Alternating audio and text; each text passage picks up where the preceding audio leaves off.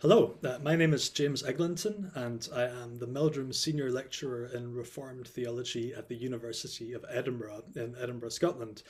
And I'm really pleased to be here today to talk with my friend Matthew Barrett. Matthew is Professor of Theology at Midwestern Baptist Seminary, and he is the author of this fascinating new book, Simply Trinity. I've been really privileged to receive an advanced copy of this and to work my way through it, and thoroughly enjoyed reading it so far.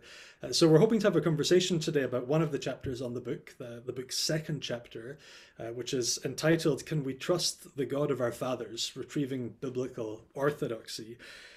So in the first place, it's great to have this chance to talk with you. I think this is such a timely and important book. It addresses such key issues in thinking through who God is, that are so consequential as well for us in thinking through even what the gospel is, or what it means to be able to worship God. So it's a really timely book, and it's been really fun to read as well. It's written so clearly, and I think that's very admirable in dealing with quite complex technical things, right? Yeah. But also, I guess I'm a child of the 80s, like you, and there's a refrain going through the book that we're Yeah. really traveling back in time and trying to find some important stuff from the past, and then the refrain throughout is back to the DeLorean. Yeah. So Back to the Future was one of my favorite films growing up as well. It had a huge Oh, yeah. impact on my life and giving me some kind of way of thinking about the past. So that's been a real treat to discover as well. I don't know if you feel as disappointed as I am that it's 2021 and we still don't have hoverboards. Um, don't know what all No, those engineers are playing at, that we still don't have those. But I, anyway, I'm so glad you mentioned that. That disappointment, every once in a while, it just comes up in my mind. yeah, I just think, why do how can it be yeah, 2021? We still live in a universe yeah, that, we doesn't haven't have reached that, hoverboards. that height. Yeah. uh, So yeah, that's been a really enjoyable part of the book as well, and I really admire just how engagingly you get your reader to think about history and its significance, and knowing where we've been in the past in order to make more sense of where we are today. So one of the really provocative claims at the heart of your book is what you call Trinity drift. And this is the idea that there's something really important that should be like an anchor to us, right, to keep us from drifting. But something has happened.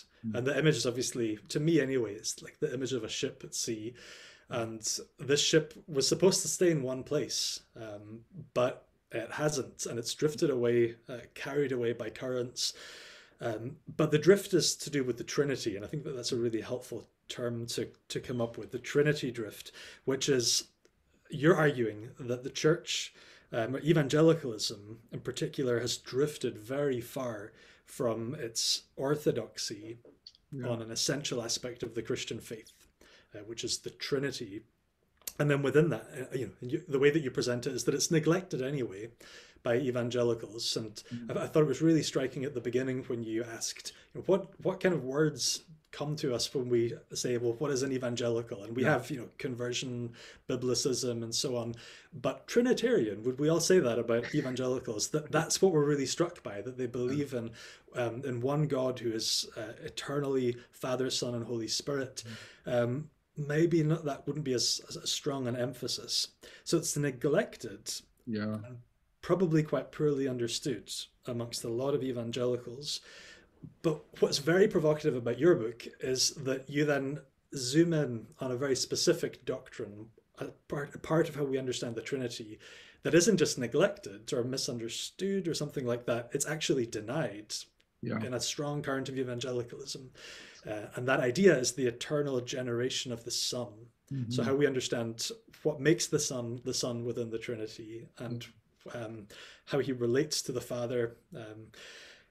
And Yeah. you're arguing in this book that we haven't just drifted from it passively, but within evangelicalism, we actually articulate an alternative that your book is arguing is something that is denied by the very heart of the Nicene Creed, which we're going to get into a little bit later Yeah. on.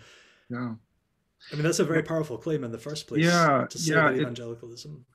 It is. And, I make that claim both experientially, talking, and this is, we're talking to each other on, you know, different sides of the pond, so to speak. But I wouldn't be surprised if maybe some of our experiences overlap. But I make that claim experientially, just in terms of looking at the evangelical upbringing I had and observed around me. Both, some of it was in church and just different types of churches. Other times it was in different types of institutions. But then also even just, you know, academically, as a, you know, from a scholarly angle, the abundance of evangelical works in the past 3 decades, many of which have just denied, or maybe they were suspicious. You think of works that were suspicious, but some just outright denied core facets, core pillars of what we would call, what I would call a biblical, but also a classical doctrine of God, and specifically in terms of the Trinity, a Nicene doctrine of God. And you know, we could think, for example, of something like divine simplicity, which has fallen on really hard times. There, a number of major evangelical treatments of the doctrine of God just have no patience for it. But then also, as we turn into Trinitarian discussions, the doctrine of eternal generation, and it really has exploded in the last, you know, 5 years, where this has been brought to the surface. Major systematic theologies either not mentioning it or neglecting it, so it doesn't really play a significant role in their formulation of the Trinity, and some just outright denying it. And yeah, I think that even recently, as we look at some of the slow movement to reaffirm it, the reasons why it's reaffirmed are not always the same reasons that the patristics affirmed it. There's a, at least in the US, I think there's a pretty steady streak of what I would call a narrow biblicism, so that, well, if someone is kind of reluctantly affirming it now, it's more because of, well, they're convinced by a word study, rather than understanding the doctrine holistically as the fathers did, in terms of the whole canon, reading the whole canon Christologically, and understanding it as really embedded in the very DNA of the revelation of the gospel of Jesus Christ. So yeah, all that to say, I use that, and we can talk more about, I think it's even, one of the provocative claims I make in the book is that it's even worse than this, because the drift that we're talking about isn't just dealing with, say, a neglect or denial of a particular doctrine like eternal generation. It's actually, maybe this is a bit harsh, but it's more like a type of virus, given our own times. It's almost like a type of virus which is in the bloodstream. And I go on to argue that actually it's not just a denial of a particular doctrine, it's a completely redefinition of the Trinity, and sometimes in pretty strong social categories that would have been, to many of, you know, the fathers, would have been very foreign and strange, especially the way that some of those a social Trinity might actually undermine a Nicene understanding of the Trinity.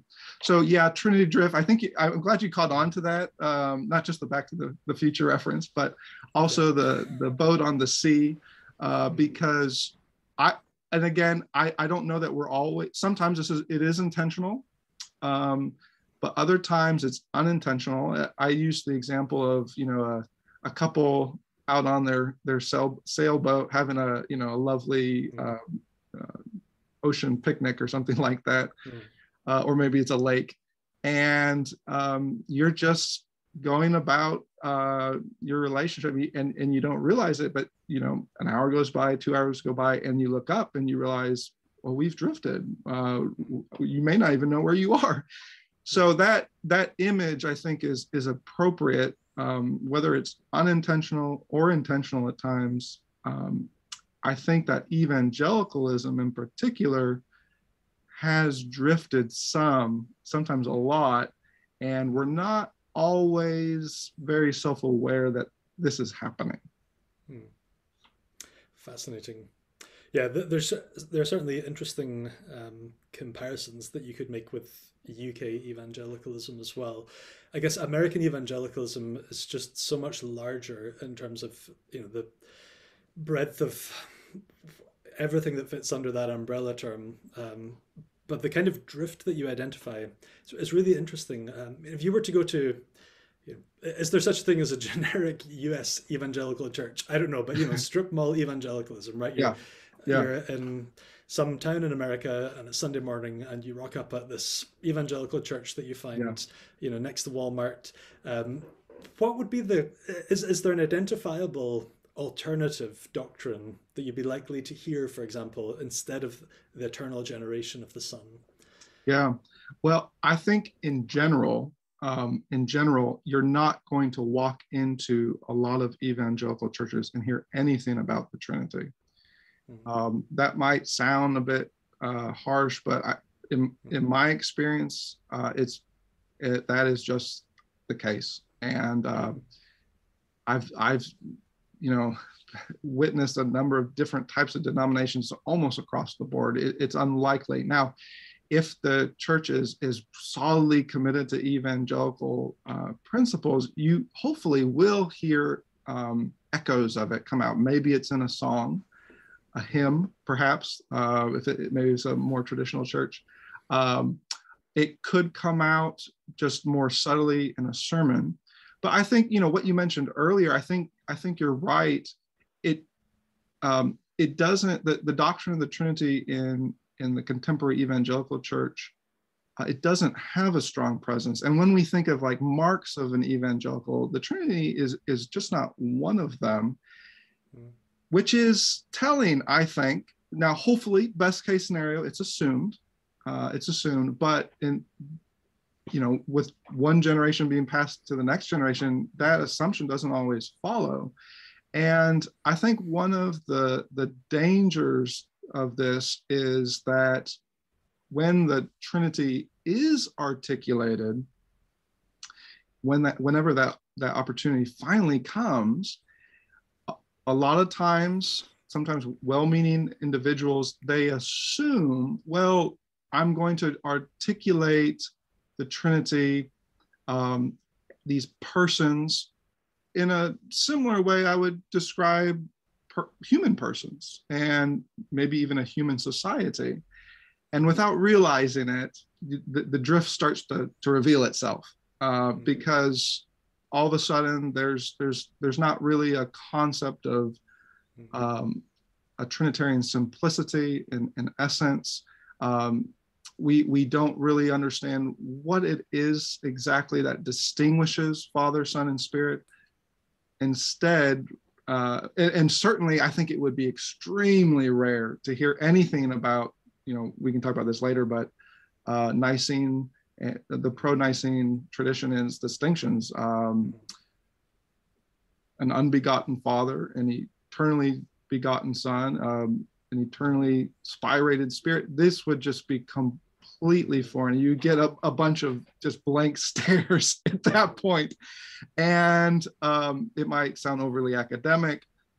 It would just, people would have no idea what these concepts even mean. And the next step would be, they would think, well, this certainly has nothing to do with the scriptures. The danger here then becomes when, say, a pastor, maybe it's a youth pastor, maybe it's a lead pastor, maybe it's a retreat, whatever the situation, the danger becomes we then just start to presuppose all kinds of 20th, 21st century categories of human persons and human societies, and just assume, oh, that's what makes the Trinity a Trinity. It's just this cooperation between persons, individuals, maybe they have their own wills and they're getting along with each other. But we might even go so far, some evangelicals might even go so far as say they can even work apart from each other, independent of each other. And so all these type of assumptions start to seep in and we don't realize it, but we're actually drifting further and further away. I mean, I think in your context, what does this look like? I mean, I've been describing my context, Sure. but Yeah, I think so my context is quite unusual within the UK even, in that I grew up in a Reformed denomination, the Free Church of Scotland. It's a Presbyterian church. When I was in my formative years, my denomination practiced exclusive a cappella psalm singing. okay. So we didn't sing hymns, and we didn't use musical instruments other than the human voice. And that's something that we can come back to maybe later in the conversation, actually, because I'd love to talk more about worship, because that's a key feature of the chapter we're talking about. But because we didn't sing hymns and we only sung the psalms, in my denomination we didn't sing explicitly about Jesus by name, other than the messianic psalms and the way that they point forward, and we didn't sing holy, holy, holy, God in three persons, blessed Trinity, just because we didn't sing things other than the psalms in our church services. But it's a Reformed denomination. It's now moved to practice inclusive psalmody, so we do sing holy, holy, holy now in my congregation. But when I was growing up, it was only psalmody, which was fantastic in many, many ways, and was a huge blessing in that you grew up knowing the psalms because you sung them every Sunday at church. But we didn't have the register of songs that we sing as something to teach us the doctrine of the Trinity, or just even to make the word more normal, Trinity in the first place. It's part of our church's confessional standards, so every pastor, every elder, every deacon, signs up to the church creeds. So it's not an anti-Trinitarian denomination, but at the same time, it's part of the UK evangelical scene, which is quite influenced by the sort of biblicism that this chapter also pushes back at a bit.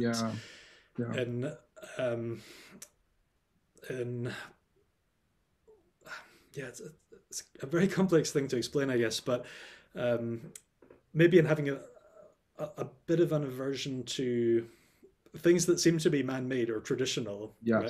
Right. So certainly I didn't grow up in an anti-Trinitarian church. I grew up in a Trinitarian denomination, but at the same time, there's something about evangelical biblicism that can be a bit stifling for a very important set of doctrines like what we believe about God as Father, Son, and Holy Spirit. So I think that the kind of interaction that you would have with the doctrine of the Trinity growing up in an evangelical church in the UK, in most cases, even in my kind of denomination, which is confessionally reformed and is pro-Trinitarian in all of its official doctrines and everything, but the interaction that you would have with it would probably be a children's talk at some point in your childhood, where someone thinks, these kids need to know, well, we tell them about Jesus and we tell them about that God is their Father, and we tell them about the Holy Spirit, so we should give them something to tell them how this fits together. So did you know, kids, that water can be an ice cube, and it can be vapor, and it can be liquid? Therefore, God is the Trinity. And that's, formally a heresy, right? So most evangelical kids in the UK will have heard some kind of heretical children's talk that's very well intentioned, but actually it's not what we mean when we talk about one God in three persons. So you can kind of tick that box off, right? You've been inoculated against the Trinitarian heresies, although you've actually received a bit of heresy as well. And then from then on, I think it's just it's what you wrote is very recognizable. It's a neglected doctrine. It's not something that's really at the forefront of our minds. And I think in the broader UK evangelicalism, rather than the more obviously reformed corner that I grew up in, I think that would be the same as well. And I think actually because of the kind of biblicism, especially that dominates a lot of UK evangelical preaching, where you really, the goal of the sermon is to explain the text. And you don't preach any kind of systematic theology. Because a lot of UK evangelicals are very skeptical of systematic theology. So if you're bound by what's in the text, then you're a bit uncomfortable with even preaching expository sermons from the text, but also with the insights of systematic theology. You're probably not going to preach that many sermons where you're highlighting explicitly that God is triune, and where you need to explain the workings of the Trinity as best we understand them. So I think from UK evangelicals as well, that's obviously a pretty broad group, but what you've written in the book is very recognizable. I'm so glad that you brought that up. That was exactly what was going through my head. This commitment, a very good commitment to preaching, to expository preaching, even to sometimes going verse by verse. I want to say amen to that. But at the same time, if you stop there and never actually make an opportunity, either with that particular passage or just with the congregation as a whole, to say, okay, at some point we can't just look at a particular verse, but we have to look at the Bible as a whole, and we have to make that step from really ultimately to theological formulation. I think that is, like you said, is extremely foreign. A lot of it's due to that type of biblicism. I think you see it in the States, and it might be said, "Oh, that's speculative. That's man-made." The trouble is, what ends up happening is you have good-intentioned churchgoers who say, "Well, if I'm going to come up with my doctrine of the Trinity, I gotta find the verse." And or preach on the verse, and they'll either end up in heresy, like you talked about, even with kids, right? Or they'll end up very frustrated trying to force something that doesn't work because they don't realize actually the Trinity God doesn't reveal himself in that way. It's far more organic, far more holistic than finding that magic silver bulletproof text. But you brought up, I really appreciate you sharing that context.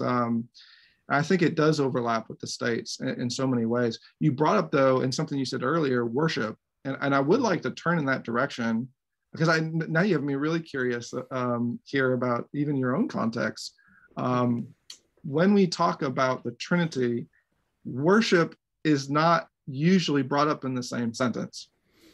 And today, when even in these debates, important debates over the doctrine of the Trinity, I think that the church looks at them and says, well, that's something academic. That doesn't really have to do with real ministry, right?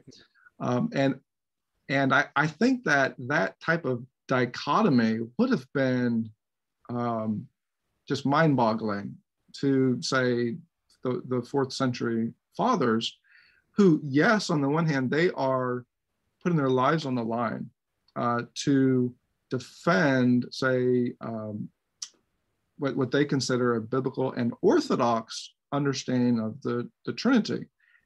Everything from divine simplicity to eternal generation to the Spirit proceeding, on and on and on.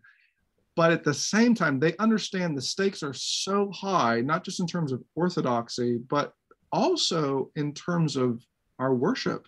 It's always so fascinating to me, as I put on sort of my historian hat, to discover that even during the 4th century, you have hymns, what we would call hymns being written on both sides. So the Arians, and then also the pro-Nicene tradition. I think that they understood if Arius and the Arians, or even the semi-Arians, if they are correct, this affects our worship. It affects our salvation, certainly, but it also affects whether we can worship the Son as begotten from the Father's essence from all eternity. If that's not the case, then worship changes completely. But I could say more just in terms of evangelical dichotomy. But I would love to hear some of your own experience. How is there this disconnect between worship and Trinity? I think that there is, and certainly on this side of the Atlantic. So a moment ago, I spoke about the kind of context that you might encounter the doctrine of the Trinity, and if you grew up in an evangelical church, in this, 3-leaf clover children's talk or something like that. But I think if you were to try and find church services where you would hear the Trinity spoken of explicitly, you'd be much more likely to encounter it either if you went to a Roman Catholic church, or if you went to a kind of liberal Protestant church, or a non-evangelical Protestant church that's very high on the ecclesiastical spectrum. So if you have high liturgy, for example, which a lot of theologically non-evangelical churches in the UK have. The Trinity and the language of the Trinity is embedded in the liturgy, and the liturgy, predates maybe the theology that's preached in the pulpit, but the liturgy is still there and is still explicitly Trinitarian. And so I think one of my overriding impressions of what evangelicalism was all about growing up was evangelicalism is all about authenticity, sincerity, spontaneity, desire in worship, in church worship, right? In singing and having lots of instruments, and really meaning it in your heart. I remember when I was an undergraduate student, I went to the Christian Union as kind of standard UK campus ministry when I was in first year. And one of the students that night was giving a talk on what worship is. And there was, and so the student had a PowerPoint presentation with the key working definition being, and I still remember it, it's etched in my memory because I think it's so inadequate, although I see the the sincerity in it. But worship is when you sing to Jesus and you just really feel it in your heart. I quoted word for word with the just and the really, which are also hallmarks of how evangelicals speak in the UK. That's what worship is. It's that you're really sincere and authentic in your praise and worship, and you feel it in your heart. And it doesn't have much that's explicitly reflective of the Trinity, for example. But I was aware, for example, spending my teenage years in this church that had worship every Sunday and where we sung from our hearts sincerely from the Book of Psalms, that my mainstream evangelical friends looked in on us, and I would hear them explicitly say, your church doesn't have praise and worship. You don't have a drum kit, you don't have guitars, you don't have worship, and we do. We're evangelicals. But then the same kind of mainstream evangelical view towards, for example, non-evangelical Protestants with their high liturgy is you don't really have worship either, because it's not spontaneous like ours, and the Roman Catholics don't really have worship either because it's all it's dead liturgy. So even though those other camps have explicitly Trinitarian parts of their liturgy, the evangelicals really pride themselves on that, them being, they are the worshiping community. And yet the weird thing is then, as I was really drawn to this and struck by it when I read your chapter, that the community that prides itself as being all about worship, and we are the ones who know how to do it, are actually the weakest on theologically the reasons for worship. So I was very struck by the connection that you made between the eternal generation of the Son, as something that you're saying, and I think correctly, is so essential to the doctrine of the Trinity, to Jesus being God, but also Jesus being worthy of our worship. And then as you said already, if you look at the historical circumstances around the development of the doctrine of the Trinity, establishing what is orthodoxy, what's the right thing that Christians should believe. So much of it is actually about praise and worship and about who worships properly. And it comes down to, if Jesus is anything less than the eternally begotten Son of God, and you worship him, you sing to him with really meaning it in your heart, you're an idolater, because you're worshiping a creature rather than the creator. And that argument around worship seems to have been so decisive, actually, in one side winning at Nicaea, and in Christians realizing, whoa, we do really love Jesus, and he's the center of our world, and we want to sing praises to him. And existentially, our life of faith feels misaligned if we can't worship Jesus. But we shouldn't worship Jesus if he is not the eternally begotten Son of God. And then the link that you bring out so clearly between this rejected idea of eternal generation by a lot of evangelicals and the reasons for why we should and can worship Jesus is really striking. So when I read it, I thought evangelicalism is such a paradox, actually. It is. It really is. Goodness, Jay. I mean, I resonate so much with what you just said in terms of my own evangelical experience. And I think you're right. And I think what you said is really profound. There is this tendency really to say, well, I'm going to focus on my feeling, my experience of worship, maybe at best, I'm going to focus on what God has done, but then it's usually what God's done for me. Now, that's not, that's not necessarily illegitimate. Scripture obviously does say a lot about what God has done for you, but at the same time, if we just kind of have tunnel vision and only focus on that, we, without realizing, as evangelicals, we actually become little Schleiermachers or Protestant liberals, to just use a sweeping category, in which my religious experience, my feeling of absolute dependence, that becomes really the primary governing principle, and not just in worship but also in theology. What is so ironic about all of this, and this is, maybe other traditions have other, dangers, but I think for the evangelical tradition, the danger is that we so focus on ourselves that we actually forget the object of our worship. So we love to talk about Jesus, but at the same time, who is this Jesus? Because if he's not the eternally begotten Son from the Father, then actually our worship is idolatry, like you said. So yeah, that I couldn't resonate with you more. It's well, I'm really grateful for your chapter and making me think about that much more pointedly. I guess time is ticking on, and there's so many things that we could discuss. One thing that I appreciate about how you take us into the DeLorean is that you bring us back to a point in the past where we realize we need some new vocabulary.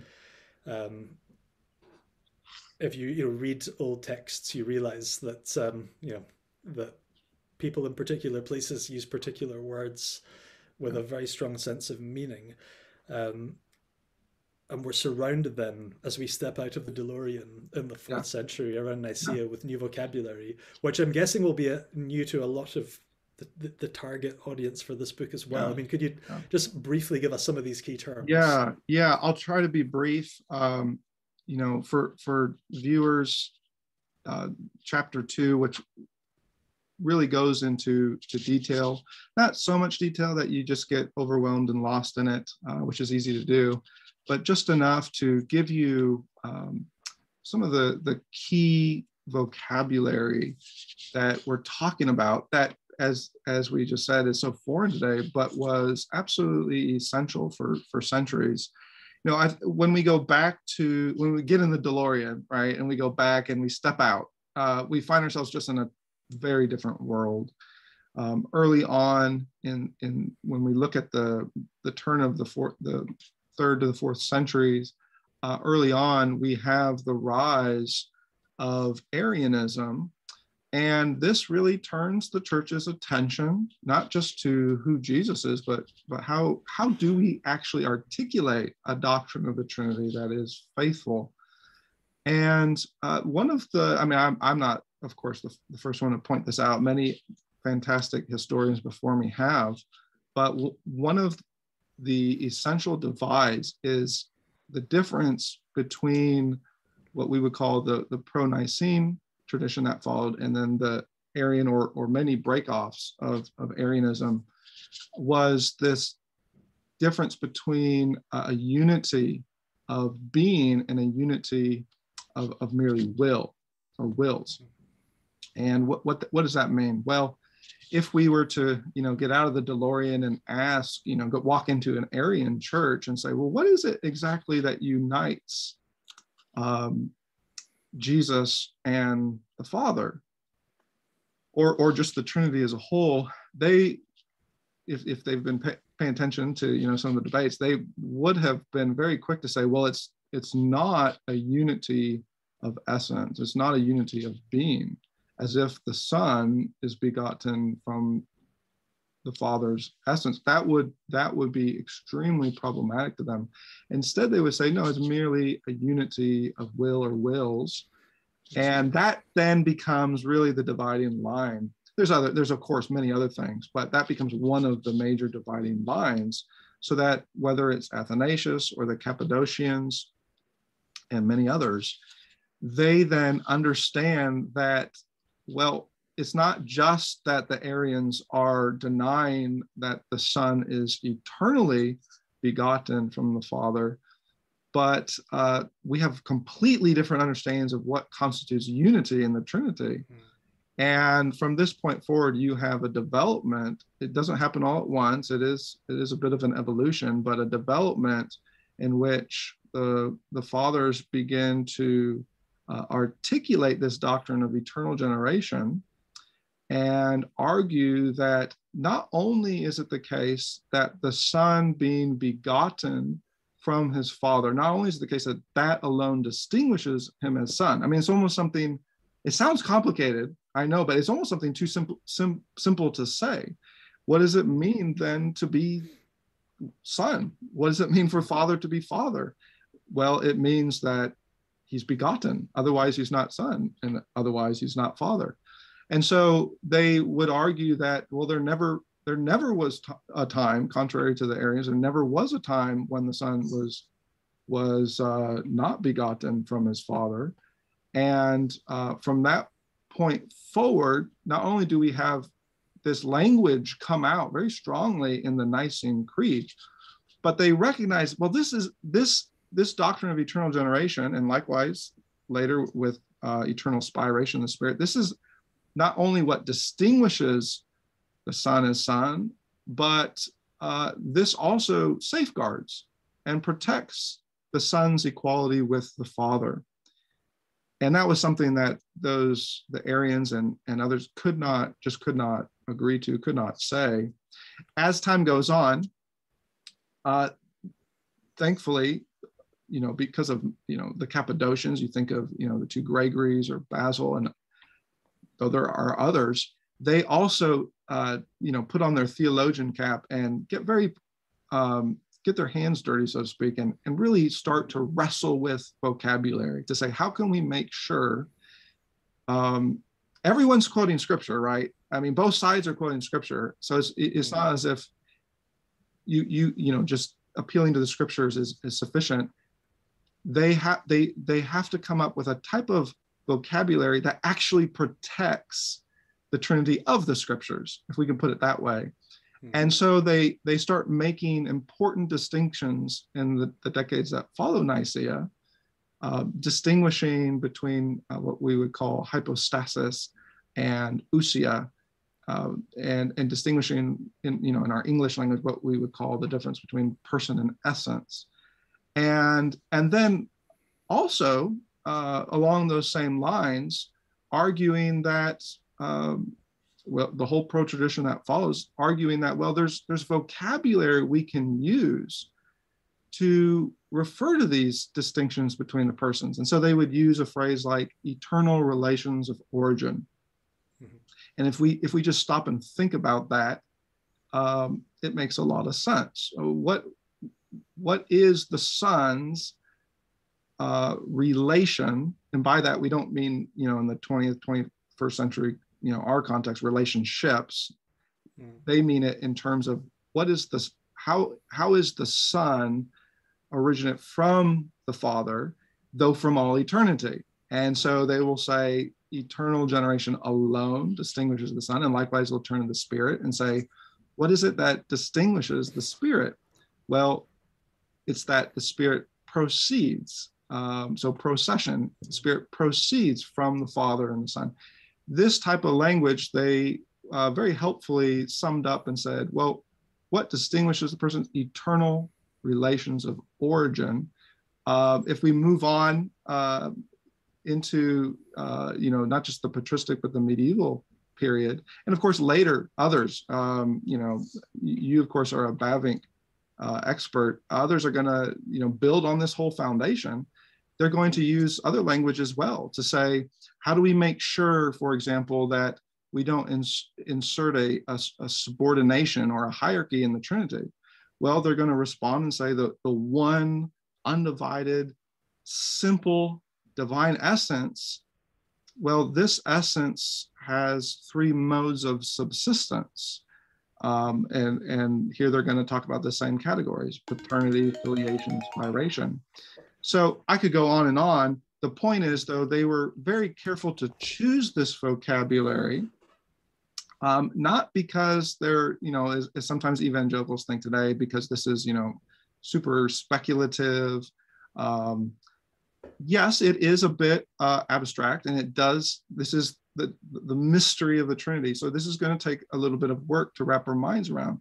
But they chose this language intentionally because in their exegesis of the scriptures, they realized this actually protects both the distinction and the unity of the persons to ensure their divine equality, and to fight off, really, and to avoid inserting any type of hierarchy into the immanent life of God. So that's a bit of obviously there's so much more that could be said, but that's a bit of an overview. Yeah. I think vocabulary really matters, especially on things that matter. If I could give an example analogously from everyday life. A few years ago, before I came to work in Edinburgh, I was working in the Netherlands and lived there for a few years.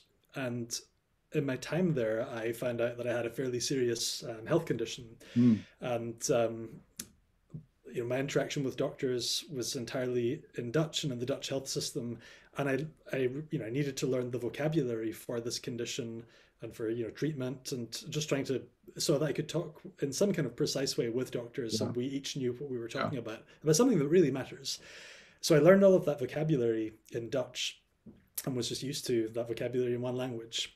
Then I moved back to Edinburgh, and then in my first appointment with my doctor here, trying to talk about the same condition when I just didn't know the vocabulary in English was very difficult. I mean, I was trying to come up with ways to describe what I meant when I just didn't have the right word.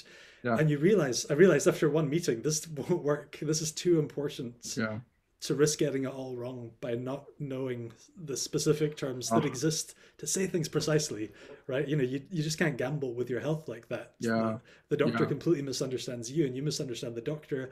That's right.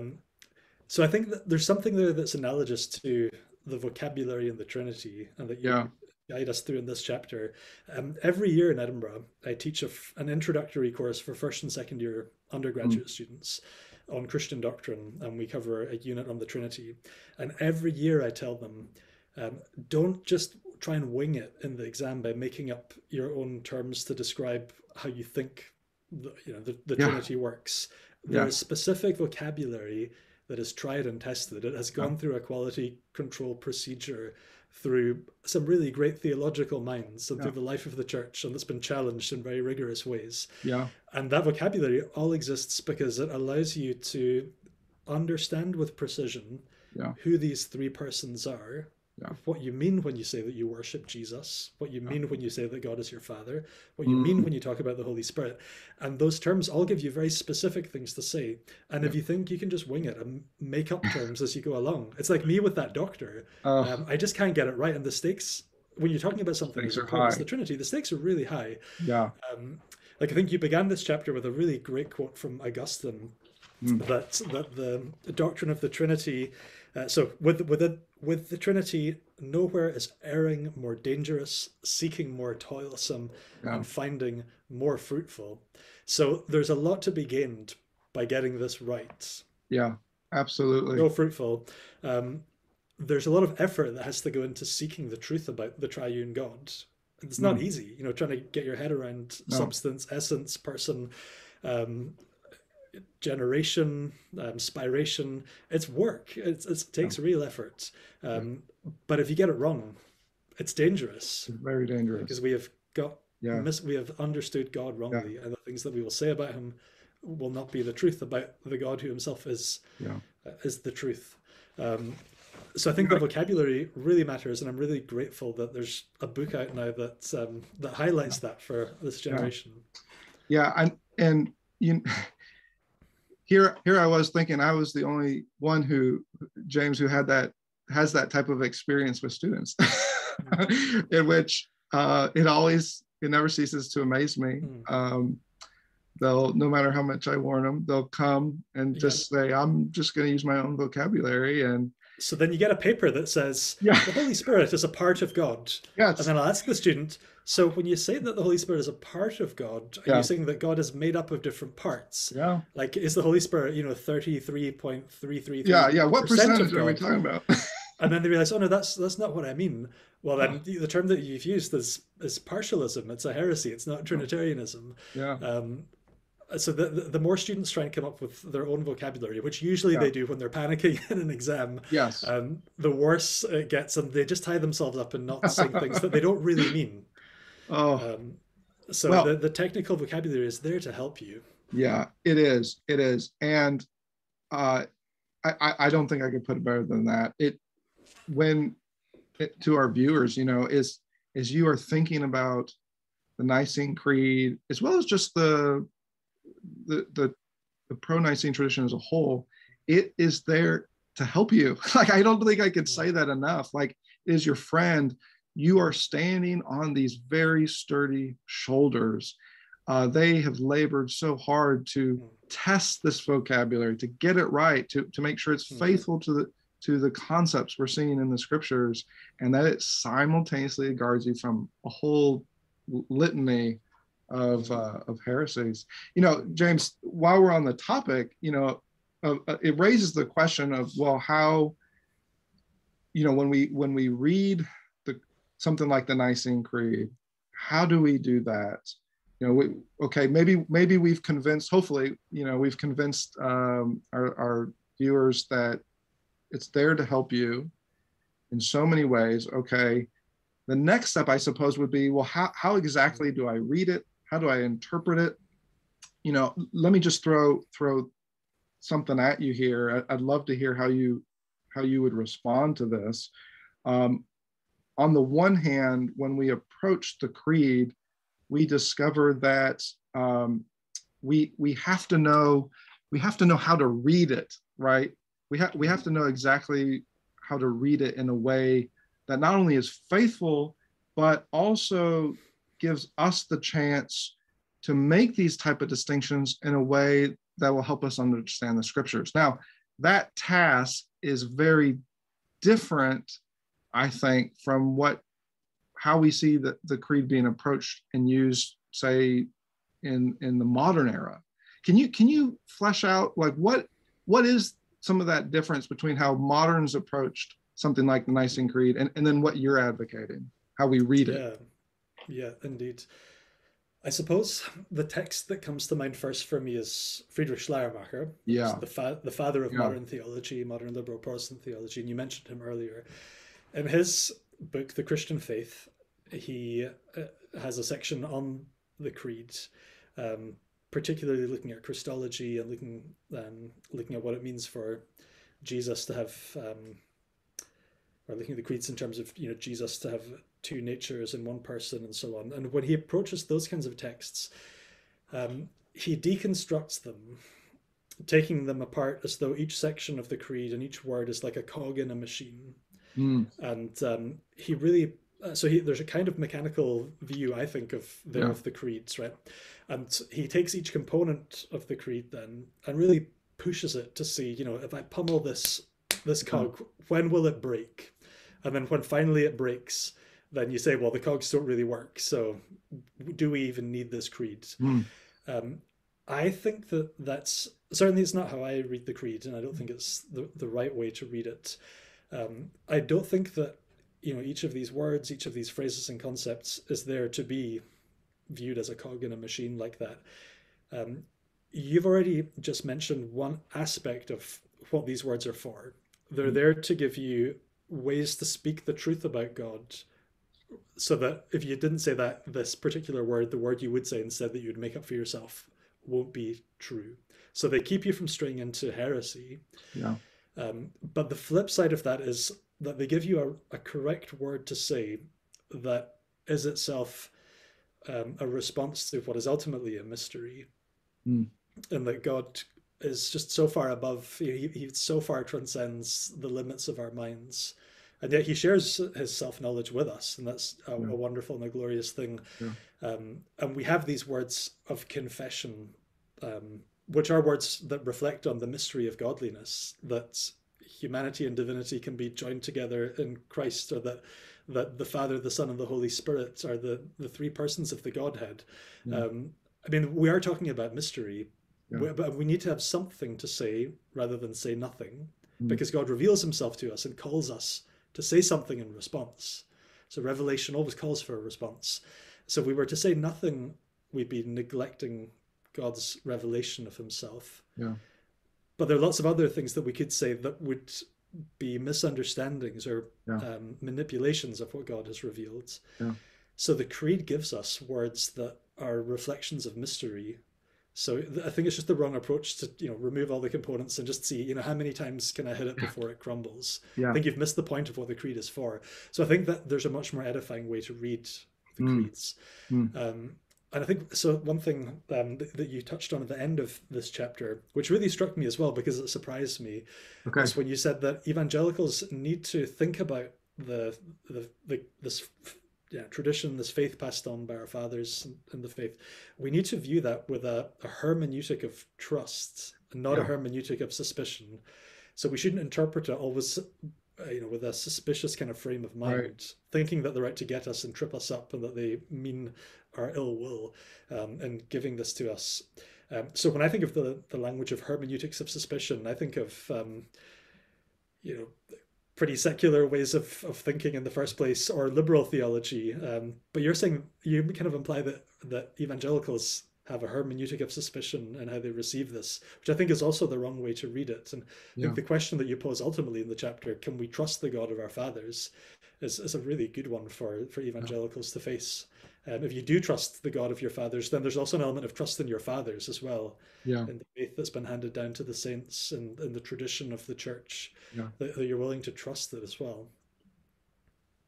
This, I do make this, I carved out some space at the end of this chapter 2 on the Nicene Creed for this issue, because at first I just kind of ended it and I thought, this is just like we talked about, evangelicals who are just been born and bred on a type of sometimes a very crude biblicism. They are going to look at something like the Nicene Creed or the Fathers, number one, with the worst caricatures in mind, and number two, like you're mentioning, with a hermeneutic of suspicion. It's just so ironic, though, right? Because I mean, think about the example you just gave of someone like Schleiermacher. That is, to be critical of him, that is the type of hermeneutic he's bringing to not just the creed, but to Orthodox Trinitarianism and these categories. And you see it by the time you get finished with his volume on the Christian faith, he starts to dispense with these concepts we've talked about, and he starts to entertain everything from Unitarianism to a whole number of other even heresies, and you start to get that impression. But the irony in all of this, right, is that without realizing it, as evangelicals, we sometimes do the same thing. We come to it with a hermeneutic of suspicion, and that, I think, has really shown itself in the last several decades. You pick up an evangelical doctrine of God, not all, but many of them, you see this suspicion come through hot and heavy, if I can say it that way. Sometimes it's subtle, but other times it's very heavy in its emphasis. Just this, I don't understand this. This seems irrational. This doesn't make sense. This doesn't fit this Bible. I don't have a Bible verse for it. You start to see this biblicism in which there's this mindset of, well, I just believe the Bible. But in reality, it's a lot like that hermeneutic of suspicion you talked about. Over against all that, my proposal, and here I am just begging evangelicals to say,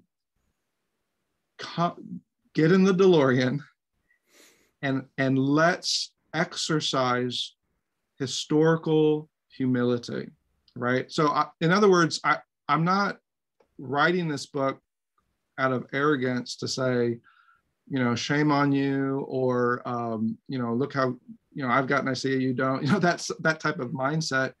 Actually, I'm coming to it looking at my own past saying, wow, this is a hermeneutic of trust that has just not been there in the tradition I've experienced. Let's change that.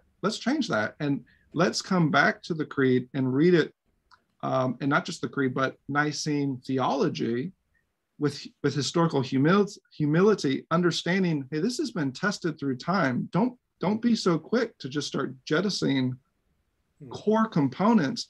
Maybe, just maybe, there's both an exegetical and a theological, dare I say, dogmatic rationale and logic to this that helps really safeguards us from making those type of slippery, easy missteps that could easily lead us into any number of historical heresies, or on the other hand, contemporary versions of the Trinity that really can't do justice to everything from divine simplicity to these eternal relations of origin.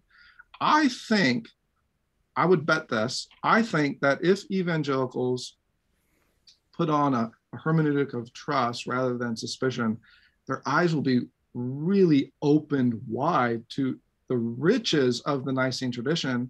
Not only will they see things in the text they didn't see before, but they will start to think through some of the theological reasons why, say, a doctrine like eternal generation or a doctrine like divine simplicity not only protects the Trinity from error, but also then makes entire sense of the storyline of Scripture and even the gospel itself. Dare I say, even doxology. That's the goal anyway. That's where I want people to head. Great. Well, I'm very grateful to you for writing the book, and very thankful for the chance to talk and have what for me has been a really enjoyable, edifying conversation about it. So I hope the book's well received and that it challenges evangelicals to think more about the one who is Father, Son, and Holy Spirit. Yeah, and James, if I can just interrupt you here before we sign off with our viewers, I can't help myself. We've been talking about, my book, Simply Trinity, but to our viewers, James has just written just a large critical edition, if I can call it that, a major biography on Herman Bavinck. We've been talking about the Trinity. Of course, when you read Bavinck's Reformed dogmatics, goodness, his doctrine of God, right? I mean, here is I think one of the best treatments of the doctrine of God in church history. So I would, if I can slide that commercial in a little bit for you, James. I know you wouldn't do it for yourself, but yeah, I mean, that biography is so helpful. And I would say, read James's work there, and then go read Bavinck himself. Thank you. That's very kind of you.